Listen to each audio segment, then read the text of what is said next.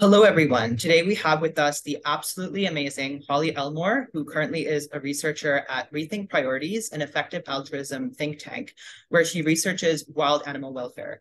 She completed her PhD at Harvard in Evolutionary Biology, where she was also the president of the Harvard University Effective Altruism Student Group.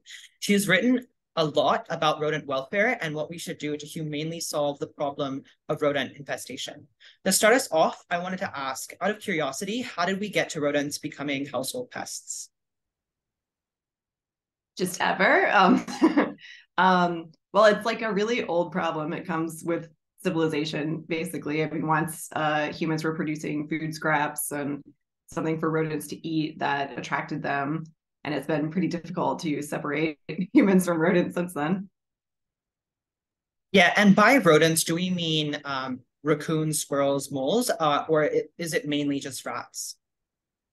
Mainly what I've written about is ended up being rats. The reason I wrote about rodents so much is that it seemed like there was an opportunity to reduce the use of poisons for rodents, rodenticides, but and there is, and they're used for all sorts of rodents, but the biggest opportunities seem to be using them again to target the use of rodenticides against rats. Yeah, and how much do we know about rodent sentience? Um, they're mammals, and they they have all of the same brain areas that we do, just not as elaborate. And so I think it's maybe a hard question with very distant animals from humans, but I think like given how homologous their nervous system is to ours, that it would be very strange if they weren't sentient. Yeah, and how does the impact, tractability, and neglectedness criteria apply to rodent welfare? I think that as far as comparing to like other EA interventions, it's not high in impact because so I estimated the number of urban rodents that would be affected by the kinds of policies I was writing about in my recent papers to be something like 55 million, which is not that much compared to broiler chickens, which are like in the billions each year, legislation affecting them or like corporate campaigns that affect them, like can affect a lot more individuals. But the reason that we were interested in rodent welfare was because it's not only for the direct impact on the rodents today if any one of these policies to reduce the use of rodenticides were to be implemented, but it's also the way that this is my theory of change. It's a little bit idiosyncratic, but just the way that it perhaps opens people up to thinking differently about our relationship to wild animals. So rats that live commensally with humans are not uh, rats that live. Where was I going with that? Yeah, rats that live commensally with humans are not what a lot of people would consider like wild animals. They're human associated. They're not, but so there's perhaps more of a sense of having a duty toward them. Like we do things to affect their welfare, like intentionally killing them. We do things to invite them to live with us, like have trash out. So taking a population where humans have more of a sense of moral responsibility than perhaps nature, uh, and opening their minds to there's maybe another way to handle this. Yes, it's true. I don't think that we can just ignore the problem of pest rodents. Like they do cause disease and they can really make human mental health very bad. So I don't think it's something that should just be ignored. And when the only option is to kill, I think like, you might have to do that. But what's the truth here is like we're expanding the set of options so that you don't have to kill. And we'd like that mentality to carry forward to all wild animals. Yeah, so rodenticides are inhumane because they are anticoagulants that lead to internal bleeding and all sorts of harm. So I was wondering if there were any anthropocentric arguments for why we should phase out the usage of rodenticides that you think are convincing. Perhaps it's them being like ineffective or them leading to bioaccumulation that could harm megafauna. Are there like any others as well? Yeah, so there's anticoagulant rodenticides, which were the focus of my paper. So there's also like acute rodenticides, they're called, that act more immediately and act in a number of ways. And already like the worst acute rodenticides have pretty limited usage. Like strychnine, you've probably heard of, is just like a poison that people use to kill each other. Like that used to be used as rodenticide, and I think there's one legitimate use that's still legal in the US. But yeah, there's plenty of human safety reasons to be concerned about the use of rodenticides. I mean, children, I actually ate rat poison as a child. I just found it looked like candy. It looked like a candy my grandmother had been giving us. And then I found one on the floor of her garage, and I just thought it was candy. Unfortunately, I told somebody that I ate it, and they like got me, vomit-inducing medication. But like this happens like pretty frequently. I think it was estimated in the 2010s that 10,000 children a year go to the hospital because in the US alone, because of exposure to or possible exposure to rodenticides. So that's very serious. Also pets, it's a very big concern because even though these poisons are supposed to go in boxes, bait boxes that are supposed to select only rats or only mice to go into them, pets can still get into them. And when pets eat them, actually, if they eat the anticoagulants, there is an antidote, vitamin K. So the anticoagulants work by stopping the production of vitamin K, and then if you provide vitamin K, then that reverses the symptoms. But with the other kinds of rodenticides, the acute rodenticides, there isn't an antidote. Which is so if a pet eats vitamin D, for instance, is the what a lot of anticoagulants have been replaced with. So in decon products, for instance, like all decon products went from being like a mix of rodenticides to being vitamin D. And that's very scary. All they can do is just aggressively hydrate pets or children who overdose on one of those. So it's not a complete, even though I think for various reasons discussed in the report that anticoagulant rodenticides are, just because they're the widest used and they're probably the cruelest because of just how long the experience is. It takes like 5 to 7 days for a rodent to die after ingesting a fatal dose. That's, I think, rightly the target of our efforts. There's really no like excellent poison that kills painlessly and only kills target animals. Like there's a lot of risk with using poisons at all. So yeah, sanitation and sealing food sources away from rodents is like the most humane method of solving the problem. But do you think that improved sanitation is unlikely for big cities? I think that improved sanitation is probably most likely for like medium-sized municipalities, because with very large cities like New York, there's so many demands on like what the New York sanitation system is doing and why. There's a lot of like space demands. There's a lot of where do they keep things? What routes do they take? Where does the trash go in New York? Like that's all like highly constrained, and they're already trying to reduce the trash. Like it's hard to just say like, oh well, did you realize that rodents eat trash too? Like that's so it might not be like the best for very big congested cities, but I think a lot of like slightly smaller municipalities that there might be the will to, because a lot of people don't realize that sanitation reform is part of how you reduce rodent populations. And so I believe that if there were like an information campaign based on that a lot of municipalities do have some wiggle room, and maybe if the public is more willing to do things like separate trash or lock certain trash containers, that they might be more willing if they know this about rodents, and that might be possible to implement in cities where they're not like already at capacity with their sanitation system. Yeah, and how might this look for like developing nations where sanitation's already like difficult to get, because even though there might be like demand for it, it's just, impossible to seal away most of these food sources. Yeah, that's tougher. I mean, that seems similarly to large cities in like the US, that I mean everybody sort of already knows like we want more infrastructure, we want it might just be a matter of development. Yeah, that makes sense. And another humane practice was, I think, birth control for rodents. So how do we get cities to actually implement some of these more humane practices as opposed to using rodenticides?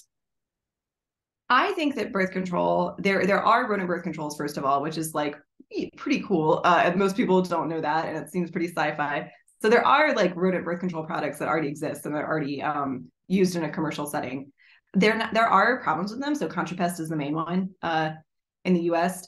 It's got a couple of issues. It's really just like a first generation product. and it just needs to be refined. And so the issues are not huge. It's mainly just expensive. And so costs need to come down. And then there's like some things about implementation, like it was originally made as a liquid and there were some problems with that. Like it freezes, it goes moldy, things like that. But there are the inventors of ContraPest are working on a new formula that is solid and which they also think will be cheaper. It hasn't gone through like the approvals by the EPA yet, but they believe it's going to be a lot cheaper. So I think the way forward is developing just better birth control products that like meet the needs more and are more cost competitive with poisons. So that, I mean, the ideal thing would be that, instead of requiring people to go through these like perfect hygiene practices, all of that stuff is, and like rodent proofing where, you fill all the holes in people's houses. It's very difficult. It's not as easy to like mechanize and make rote like applying poison is. So birth control, if it could be made to just be swapped out with poison, to just be a solid bait that you can apply in a bait station, then that would be ideal. So we're not quite there, but in some very like sensitive settings, it might be already cost effective to use ContraPest just because it's safe, like places where you really can't have poison. And some people might already voluntarily just prefer to use ContraPest and prefer to pay the cost. So we're thinking that probably like private customers will be part of moving that forward. As far as like getting cities to adopt it, it's a lot of cities have trialed it and were interested in seeing how it worked. I think it just ended up being too expensive for a lot of them, and that we'll probably see that change just as the product is developed and the successors to the product are developed. Yeah, and are there any other players apart from ContraPest? And what do you think maybe having more players might do in terms of innovation and cost? It would be really awesome if there were players besides. So Synestec is the company that makes ContraPest. Loretta Meyer and Cheryl Dyer are the people who invented ContraPest, and they're working on this second product separate from Synestec. There's also immunocontraceptive vaccines are another form of birth control. So this is a form of birth control where the animal like either gets an injection or they eat a bait that makes them like allergic to part of their own reproductive system, and it's harmless. Like it just makes it so that they don't. It's aimed at females. It makes it so that you can't like have an egg that gets fertilized, and so those are pretty cool. They're currently not far developed. So most of them are injectable vaccines, and that's very difficult for like a pest population. So that's fine for like wild horses is like one use of these vaccines, because people can keep track of the wild horses. They like blow a little blow dart of the vaccine to the wild horse. They only need it like once a year, but that's like not at all tractable for rodents, especially like you don't know where they are. It's hard to the needle delivery doesn't work for them. But there is right now an agency in the UK is testing oral baits for gray squirrels, which are invasive in the UK. And if that works, they've already done lab tests in rats as well. If that works, that might be another player. And are regulatory agencies like the FDA and EPA worried about bioaccumulation of birth control? Like if they are, then isn't the alternative the bioaccumulation of rodenticides, which is much worse when it gets concentrated up the food chain? Yes, this is something that the EPA is worried about. So ContraPest, one of the issues with ContraPest is that its strategy was to go through the same process as rodenticides to be approved by the EPA. And they met incredibly strict standards about what they could say was no bioaccumulation. So like the dose was set by this, like it's a dose that in an average rat body is completely consumed in 15 minutes. So will never bioaccumulate. So in order to make the promise that ContraPest wouldn't bioaccumulate, they might have sacrificed other things about maybe the ideal dose. I think that bioaccumulation of the active ingredients in ContraPest is probably not so bad, because it would just like, you need multiple doses of ContraPest in order to have your fertility affected. Even then it's only temporary. It's only like a couple of months. So it would be a low dose that passed on to the next trophic level. And that would be an even less like effective dose at minimizing fertility in that like higher trophic level. So I am not that concerned about it. The EPA was very concerned about it, and ContraPest the company wanted to be able to say that it didn't bioaccumulate. Especially because, as you point out, like rightly, like the big issue with anticoagulant rodenticides, as far as like most activists are concerned, is that it bioaccumulates in the rodents, the predators of rodents. So, and that it really does linger in them, and that can accumulate to a very high level because rodents can also eat, especially of the second generation anticoagulants, they can eat many times a lethal dose before they die. So they can be carrying around a huge amount, and that is then passed up the food chain, and its half-life is like at least a year. I mean, it takes a very long, depending on like the particular substance. There's many particular chemicals that are anticoagulant rodenticides, but yeah, so that can take a very long time to go away, and then it can get further concentrated if this is an animal that the predator in turn has predators. Yeah, so compared to what it's replacing, it's also just like not even close to the harms. Yeah, so I had another reason in mind, and this is coming purely from like an animal welfare perspective, but even if it does lead to less fertility of other wild animals, isn't conservationism bad because it just leads to like more wild animal suffering? So maybe potentially, even if this could lead to like, I don't know, less births of predators, might that just be like better off for like animal welfare in general? Well, so yeah, a lot of we took it as for granted in like these papers about rodenticides that like so like a lot of our goals here are not set by like what would be ideal for wild animal welfare perhaps, but like what other humans will allow. Like they don't want rats. Like it's not so like sometimes people who are like more from the EA wild animal welfare side would like be like, well, what if rats are happy and it's like good to have rats? And it's like, well, that's not really the question. Like if somebody is going to get rid of these rats, and like we're trying to like figure out a way to do this more humanely. And then similarly with like the charismatic fauna that prey on rodents or that are affected by the bioaccumulation, like those are some of humanity's favorite animals, and so like a lot of the existing attention to this issue is because of I think most of the existing attention to the anticoagulant rodenticide issue is because of secondary ingestion by birds that people like. People love birds of prey. So yeah, we never considered it like viable to consider not preserving those species. They do eat a lot of rats. I mean, one thing that was clear from the research on secondary ingestion is that they can eat like such a high number of rats, which is just like a general reminder about predation. Yeah, so I guess we considered that kind of thinking like out of the scope, and that's probably not. I don't. That's not part of my theory of change for how people come to like widen their moral circle to think about wild animal welfare in that way. Like I think it's going to come with like slow introductions, and especially stuff that's not like directly challenging to things that we really value about nature. Yeah. And what does your timeline look like for like more rodent birth control? Are you a pessimist or an optimist? What would your like ideal world look like? Well, there are like a couple promising products right now. Well, there's three that I talked about. There's ContraPest, which will surely like have improvements and updates. There's Loretta Meyer and Cheryl Dyer's new product that they're working on, and then there's the immunocontraceptive baits. Those are all pretty promising, and I mean, there are other applications of wild animal birth control which are very impressive, but this would be like the largest scale thing that anybody's attempting.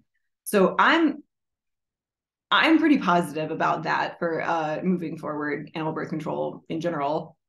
So if I had to give like an estimate, the immunocontraceptive baits are in a trial for an invasive species in the UK, and they're like allowed to do stuff that hasn't like passed all approvals for for situations like that. So I don't know how far like that particular project is going to go, but if their oral bait formation works, like that's a lot of work that's been done converting that from an injectable to an oral bait, and I bet somebody will pick that up for commercial purposes if it works, which it seems to be. So So I'm pretty optimistic. I know that Loretta Meyer is pushing her product forward, and they've had trials in the Galapagos already. They're looking especially to, this is an interesting like side note. A big thing with the use of rodenticides is that actually a lot of conservationists are attached to using rodenticides for getting rid of invasive rodents from islands that had like a pristine endemic ecosystem. And they regret having used them because they're like, they have a lot of collateral damage. But basically what they do is like they try to like remove any animals that are like super sensitive and keep them in captivity for however long it takes. And it can take like 4 years. And then they like bomb the place with rodenticides and wait for all the rats to die and like carry off their bodies and like wait for it to like leave the soil. And then they bring back, you know, the animals that they had in captivity. And even given all that destruction, it still does work to like preserve some of the biodiversity and like bring back more of the original ecosystem. So there are many conservation programs that are dedicated to this. And so they are actually, even though they would otherwise, you know, Audubon Society of California, for instance, was not supportive of the rodenticide ban, the anticoagulant ban in California, because, not initially anyway, because they were concerned that they wouldn't be able to do this anymore. So Loretta has been focused on, with her solid bait, like what she wants is something that could replace rodenticides for that purpose. So that like, and that I think that that would be very helpful to bring conservationists and wild animal welfare people together, and just be able to focus on, you know, have both of our like separate goals, but like, you know, almost everybody would prefer a humane way to do it. So I'm confident about that because Loretta's already, you know, trialing it in the arena that she was like most keen on seeing it in. And I think that that is an important arena. And that if it gets started, if people start using it there, that it'll probably be used in commercial contexts. Yeah, I want to now move back to the less humane methods that aren't necessarily rodenticides, but rodent traps. So how do we decide if one intervention, so let's say a bolt trap, is less painful than another intervention, like a glue trap? Do we look at like the degree to which the rodent shows aversion, or the length of time it takes for death, or just inferences we make about how this might affect humans, and then we like decide? Yeah, I looked at a number of things. So for poisons, I looked at a lot of human cases of overdose on those poisons. And that informed a lot of my idea of what the pain level was, like both what like doctors said about that case and what people reported if they took a sublethal dose. So that was probably the biggest source for that. There's a lot of uncertainty about like what they're actually feeling on that basis. And with yeah, so with glue traps, like often like we would think about when assessing that, like, okay, like what are they going through? How long are they like stuck? How long are they sort of like pulling and tearing their own flesh? Like how would that feel for a human? Like how is that evaluated on like, you know, dollies or things like it was a fairly holistic estimate in those papers. It would certainly be possible to do a more principled estimate. And there's not a lot on, as you mentioned, like there's not a lot of studies about like willingness to pay of the rodents themselves to get out of a situation. And it would be like a pretty devious study to run, but it might like give us a lot of information. But so far as I know, there's not that much out there. Like that's not really an interest of people who like develop these poisons, is like exactly how much it's hurting the rat. But yeah, we might be surprised. Like there's also this very intrinsic difficulty in like putting duration against intensity. Like there might not be a principled answer for like how bad an experience is, you know, like if it differs in duration and intensity, like it would be ideal to get it down to like one number that described that. But yeah, so that a lot of it is a healthy dose of guesswork and inference to just how much does it hurt humans to go through a similar thing. Yeah, I want to now chat about people's attitudes towards rodents and what we can do. So, in a ReThink Priorities report, I think digital campaigns were shown to have potentially high impact. So, were these digital campaigns about getting people to, care more about rodent suffering, or was it to just get them to like adopt more like humane practices or engage in sanitation stuff like that? We mainly there were a couple of reasons that we thought that digital campaigns would work well. One was that they were like pretty cheap for a lot of exposure. Another was that they were pretty neglected. Like even the orgs that work on specifically getting bans of anticoagulant rodenticides because they care about the animals that prey on rodents, they had often done digital advertising, but it had been like very haphazard. And they had success like with their digital advertising that they did do in like a, like less than ideal way. And so it seemed that probably there was a lot of opportunity. We did, this is an unpublished, or this will be rodenticides part 4, when it goes up. But we did message testing and focus groups, and we did a lot of surveys on different messages, which included a mix of, humane concern versus like more, selfish concern, like, hey, wouldn't you rather have less rats for like less money or something? Like, wouldn't you rather like do it the right way, like not expose children to poison? Like we tried a number of things, and how do I summarize those responses without giving away unpublished stuff? I think a variety of things would work. Also, PETA has tried they've done, they don't do that much on rodents or commensal rodents, but they like took out an attack ad on Jared Kushner for being a bad landlord and like using rat poison against his on his properties and like things like that. And they told me that they had like various reasons to believe that those were like modestly successful, like among their ads, the kind of ad that they would run.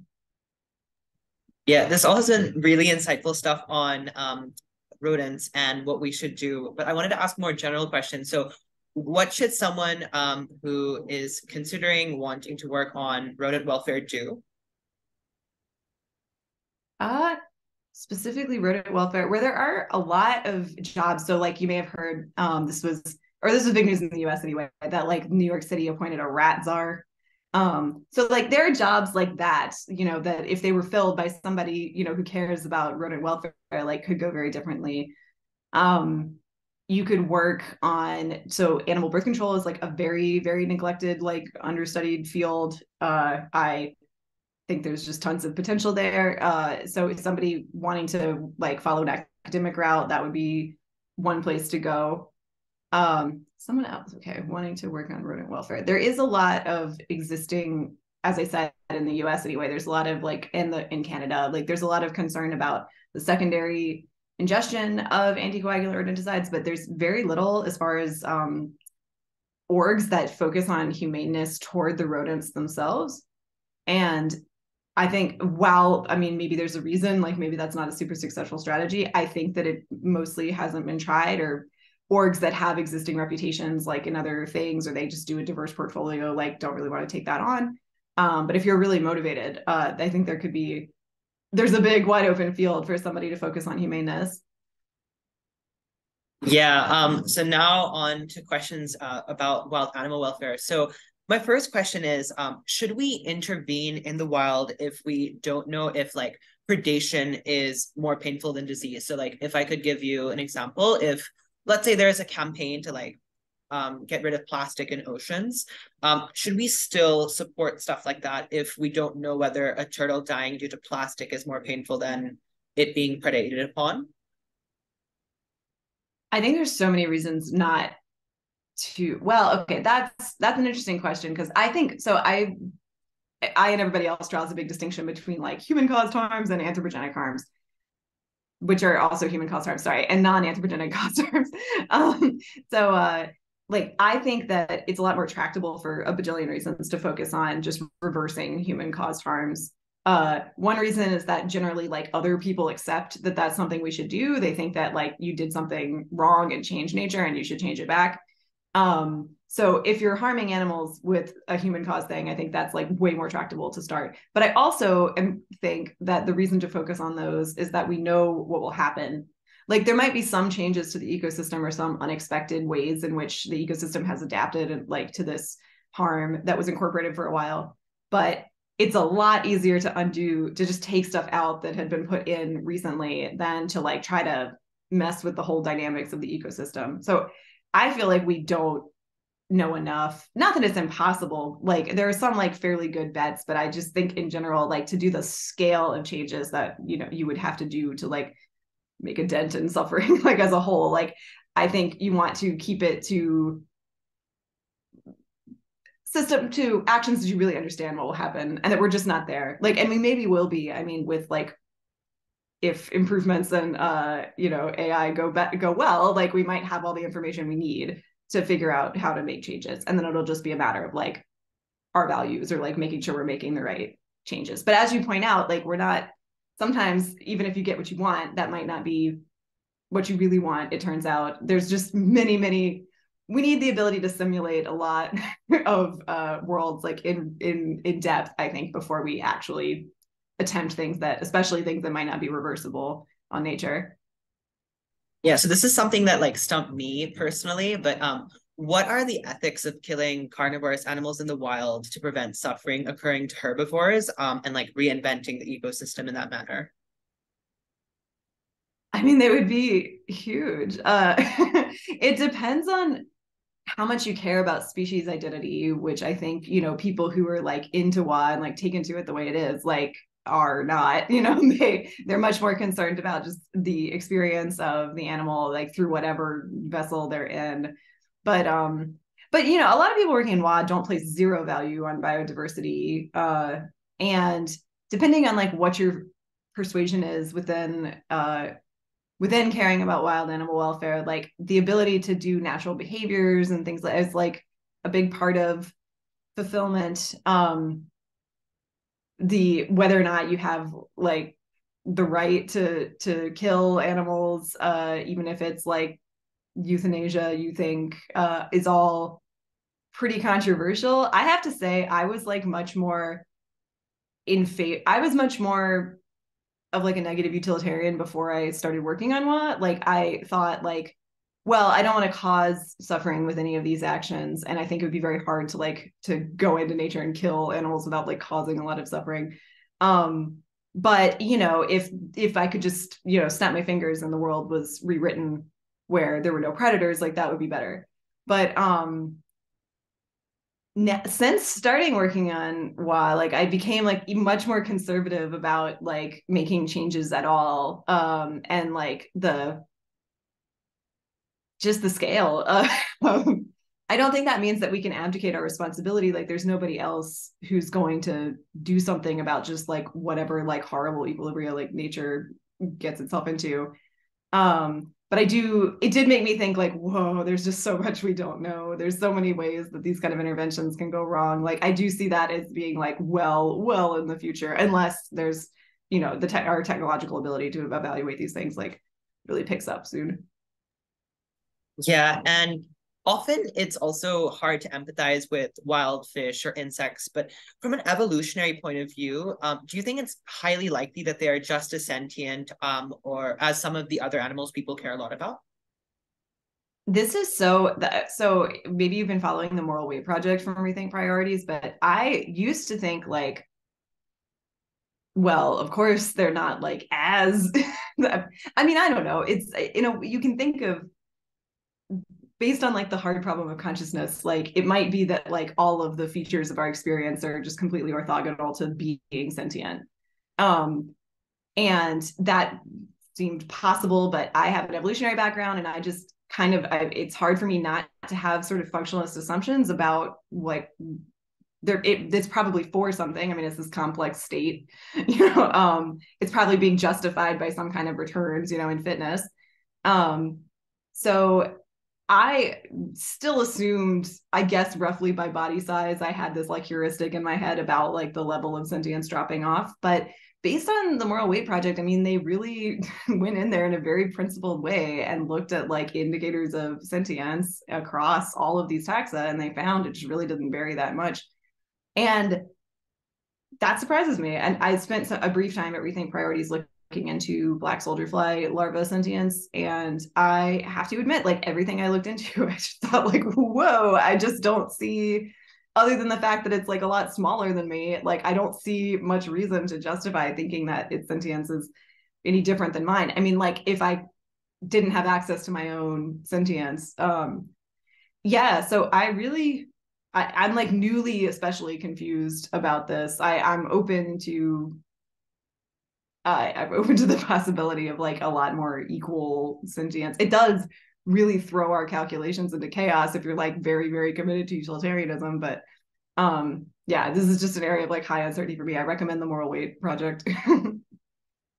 Yeah, and I think another thing that was something that kind of confused me is, do like, if let's say there's more so you're talking about black soldier fly larvae. So if we're doing insect farming, that's like a huge number of insects, right? It's like maybe possibly Yes, trillions. it's like trillions a year. Yeah. Yeah. So that means that they all have individual experiences of pain. So is having a very large number of like individual experiences of pain much worse than having like a smaller number of animals, but that could be larger, worse? Like, I don't really know. Is it worse when they're more like, when there's a greater number feeling pain, or is just can pain be more concentrated among like a smaller number of animals? Yeah, these are called aggregation problems. And it's I mean, nobody has a great answer to this. It kind of just comes down to people's like dogmas that they assert, you know. uh there's the big like question everybody has, and we kind of just wish that we could find like, oh, is there a threshold where below which below this size it like doesn't matter, it doesn't add, you know. But I mean, you could call one way of looking at wild animal welfare as a field is like just a series of never-ending aggregation problems, like even things that seem simple like diet change, like, oh, don't eat factory farmed animals. Like, well, if you don't, then what happens to the land that they were being raised on? Like, it goes back to wild, and like, are animals like suffering on that land or not, you know? And so even any action kind of like ripples out into just like how many like, you know, bajillions of very small lives you're affecting. I find these really maddening. I think like, I don't know, part of me just thinks like there is no way that we are this stuck, like, you know, that we can't move forward somehow, or like pick a scale and like make some progress there and then like widen. But it's genuinely very compelling. I think probably the only way we're going to like make any headway in these problems is to pick kind of arbitrary boundaries and just like try to make some intellectual progress there, and then like maybe be able to expand it. Like, for instance, I'm still supportive of not eating factory farm animals. um I think like there is like justification for treating those things as sort of separate, just because the theory of change is different. Like, uh you know, getting people to care about factory farmed animals like leads to many good outcomes for animals, hopefully. You know, like I personally think that it like removes barriers of indifference toward animals if you're not complicit in harming them. And so even if the direct consequence, like there, it could lead directly to like, you know, more insects living on that land and like not liking life. That's also an assumption. I don't know that insects don't like their lives, but um, the like indirect influence of the indirect impact of that, I expect to be better for animals, even though this does introduce like a lot of uncertainty to that. So yeah, with aggregation problems, just at like your original question about insects versus like larger animals, we do have this bias. Like we all like care more, you know, about the larger animals, and we all, I mean, just like the repugnant conclusion, right? Like we don't want to live in world Z, but like the point is that there are a lot more people there and their lives are worth living, you know? And so like you have to consult all of that. Um, Pretty much a lot of assumptions in wild animal welfare, like with birth control, are sort of interestingly like a little bit average utilitarian sounding. Like they want better welfare for a smaller number, basically. And I think it makes sense. Like I think it's just not even a question. Like when humans are demanding a smaller population of rodents, like that, oh, okay, like we can make a smaller population and each individual could be better off.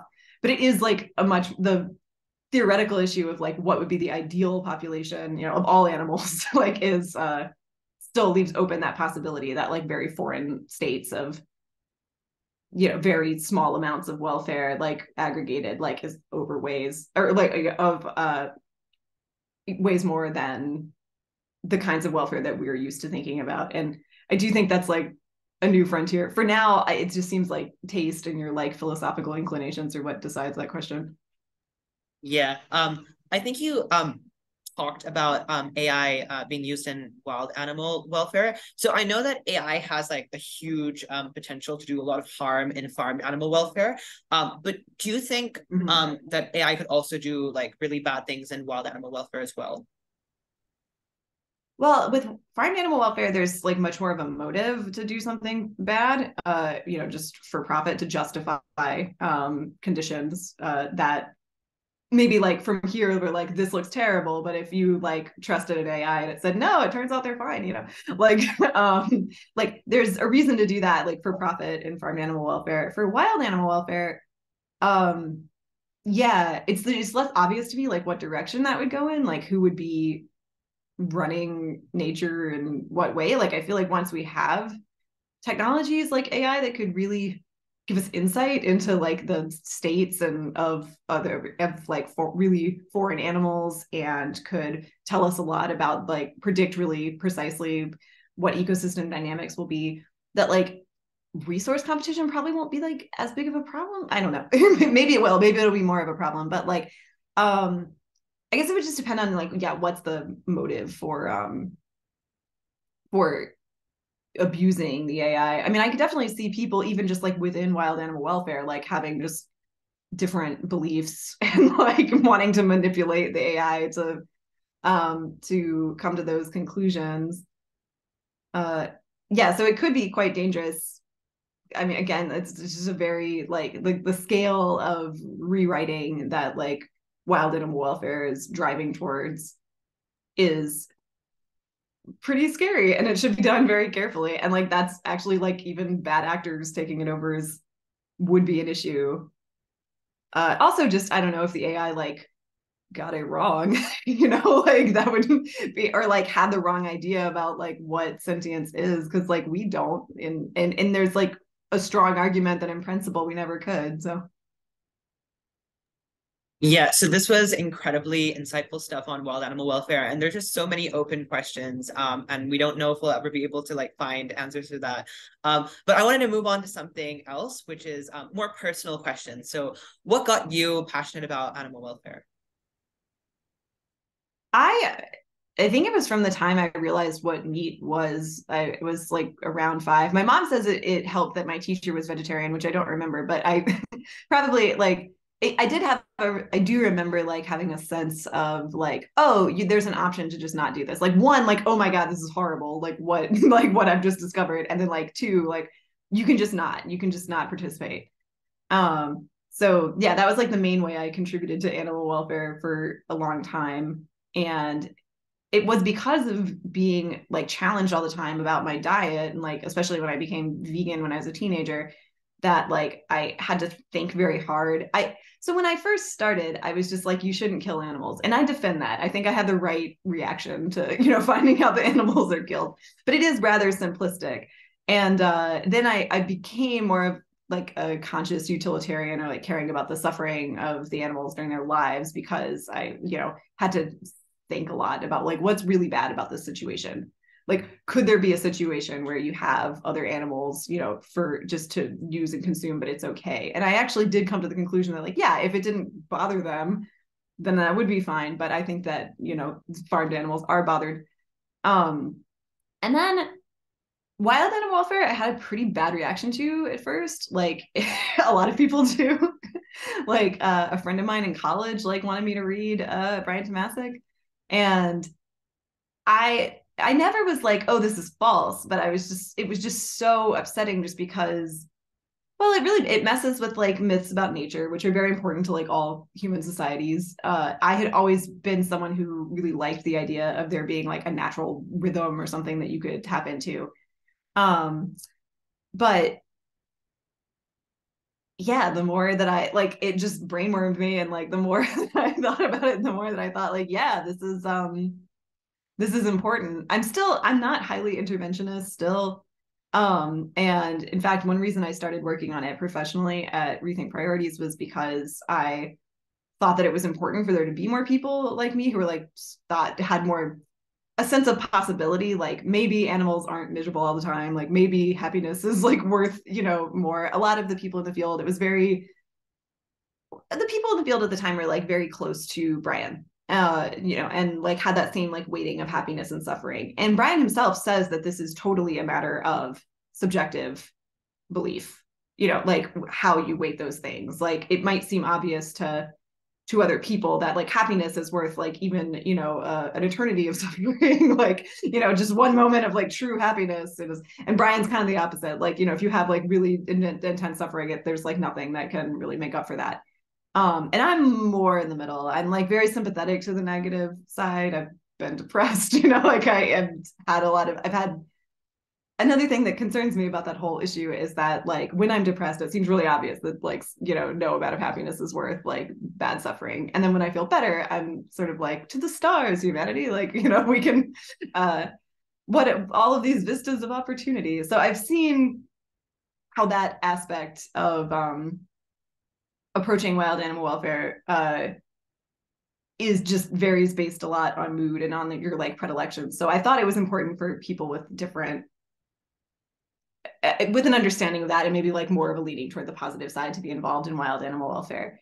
So that was, even though I always like was a little like, oh, I don't know, like this seems like pretty crazy. Like I was intrigued by it and I kind of wanted to like put my own stamp on it and like see if there, you know, what I could contribute that maybe was missing for like the reasons that I had seen that the field was pretty weighted to one side.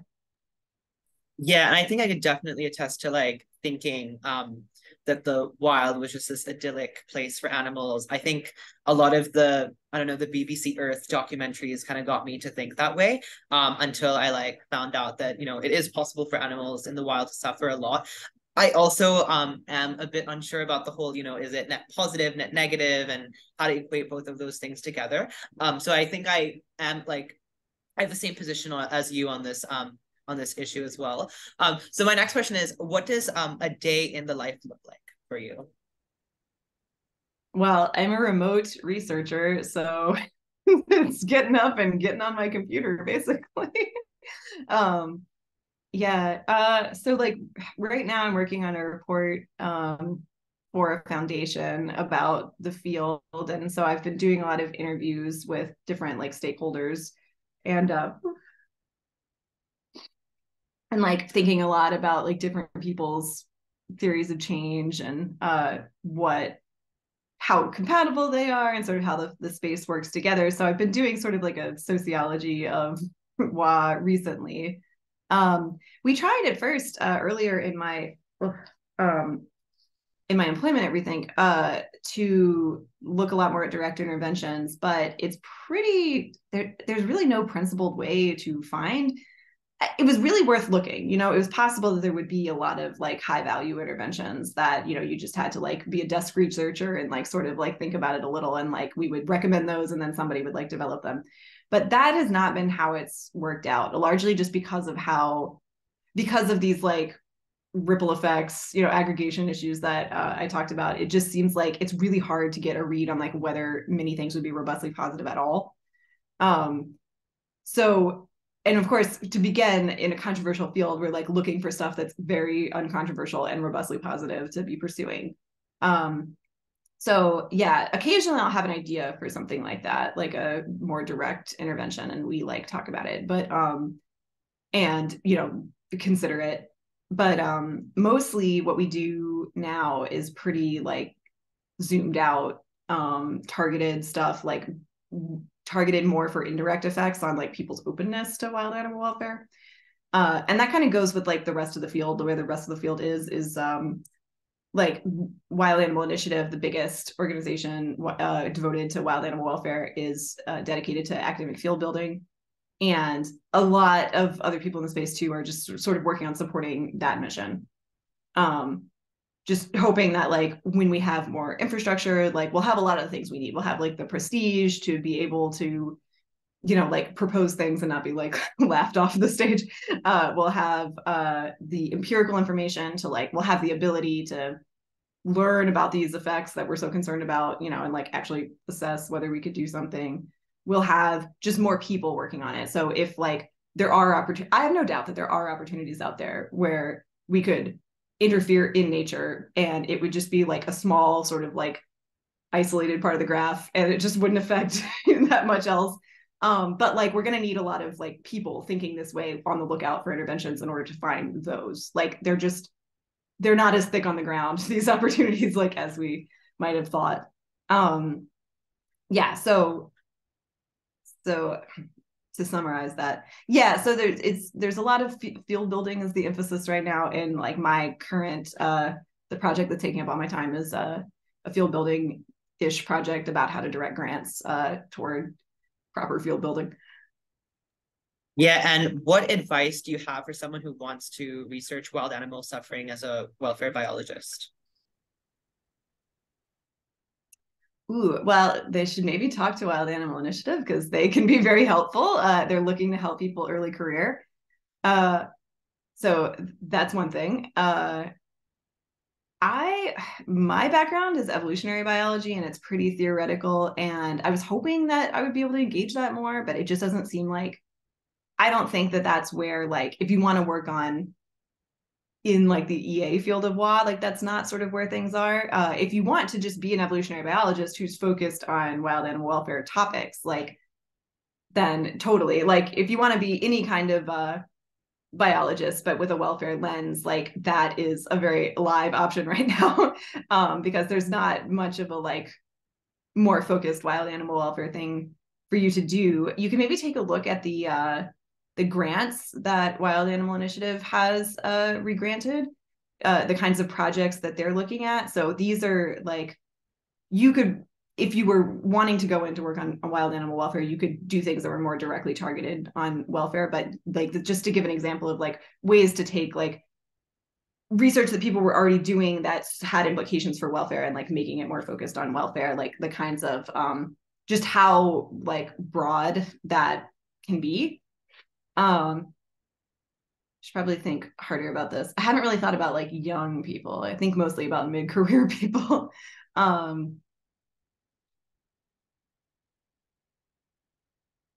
I think there's also a lot of topics that we don't talk about a lot in wild animal welfare, like for lab research, that would be really useful just to know more about animal cognition and like the kind of cognition that we care about. It's like there is a field of animal cognition, but it's not aimed so much at like their welfare. And so animal welfare, wild animal welfare science is not really that similar to animal welfare science, which would be focused on this kind of stuff. It's a lot more ecological, evolutionary, and somebody working on doing sort of the animal welfare version of wild animal welfare science would be great, just to like give us more of an idea of like what actually like what do these animals like, what do we could get some idea about preferences, and then like yeah, other things like correlates of sentience and their experience, I think would be very valuable. Yeah, I think that's really good advice. And I wanted to ask, what animal welfare charities do you donate to, and how should one go about deciding that? You know, for many years, I donated to Mercy for Animals just because I had volunteered for them before and I just kind of felt like I knew them. And they were like a top give well charity at the time. Now I donate to like, I split my donations between the Animal Welfare Fund and the it's not the Future Fund. Oh my gosh. Anyway, but the Give Well Fund that covers long-term future and animal. And I just let them decide that for me. If you want to donate to wild animal welfare stuff, ACE actually is made wild animal welfare one of their, ACE being Animal Charity Evaluators, the charity evaluator for EA animal charities, has made wild animals like one of their priorities on the basis of neglectedness, I believe. And so they will have increasingly more content on who to donate to for wild animals. I think it's a little bit hard to pick winners on the wild animal stuff. Like, why is the biggest one? If you care about specific things, like if you want there to be more messaging about wild animal welfare, then animal ethics is probably the one. There's, yeah, what else would I recommend?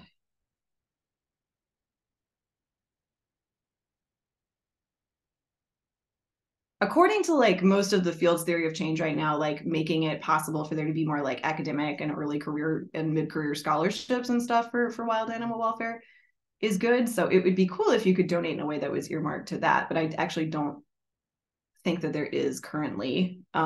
If you donate to Wild Animal Initiative, it's possible your money will go to that. You might also, I mean, it's such a small field. If you have money to donate, you might also want to like do something kind of creative, like support somebody who's trying to work in the field. Like just try to like remove barriers for them, or like figure out like, okay, what's stopping you from like going further? Is it your stipend is very small? Like, you know, do you need like money for books or something like that? I think that could also be a clever thing to do. Yeah. And are there any thoughts that you would like to leave us with? Something that we haven't covered yet, but you'd like to mention? Anything that you wish you were asked?